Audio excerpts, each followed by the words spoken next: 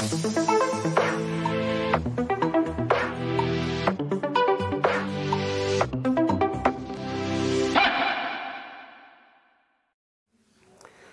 to all students.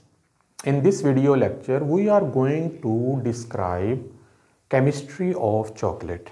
Chocolate is a very famous food eaten all over the world by children, young, old, men and women of all ages. Chocolates has so many beneficial effects on our health. So let's discuss the beneficial effects and also the composition and how chocolate is prepared. First of all, chocolate is obtained from a plant, a tree, which is known as Theobroma cacao. The chemical structure of Theobroma is right over here, which is known as theobromine.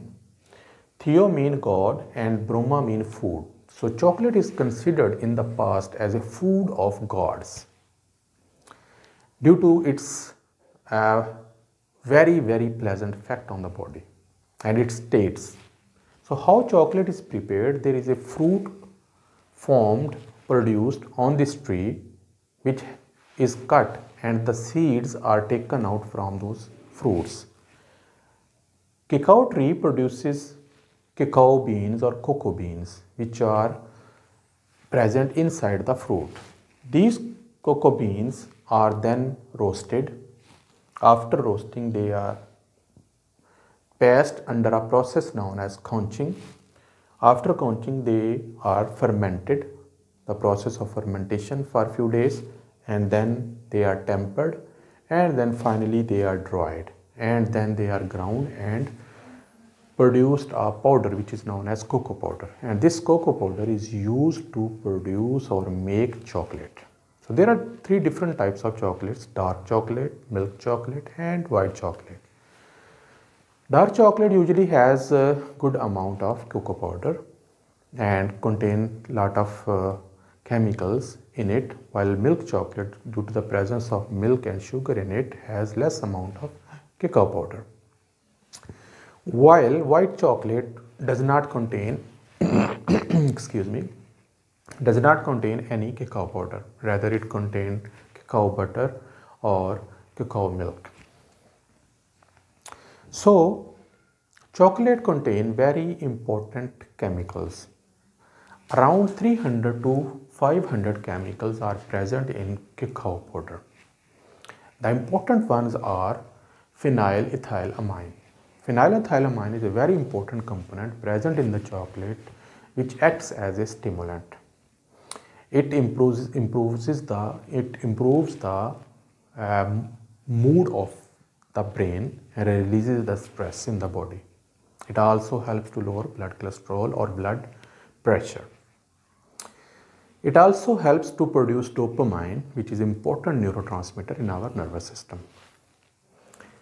Another chemical is anandamide, which is also mood enhancer, theobromine, which is vasodilator and also lowers blood pressure, caffeine, which is a stimulant.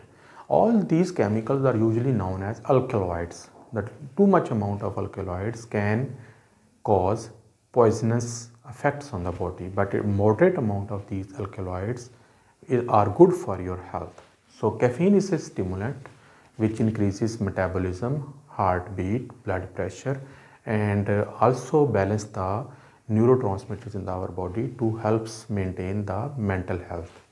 So caffeine is also present in this chocolate just like tea and coffee. Serotonin, which is also a neurotransmitter, is also present in certain amount in the chocolates. Other chemicals are phenolics, xanthines, histamine and theophylline. The main ingredients in the cacao powder are magnesium, zinc, iron, phosphorus and copper. Very important minerals are ingredients of the chocolates.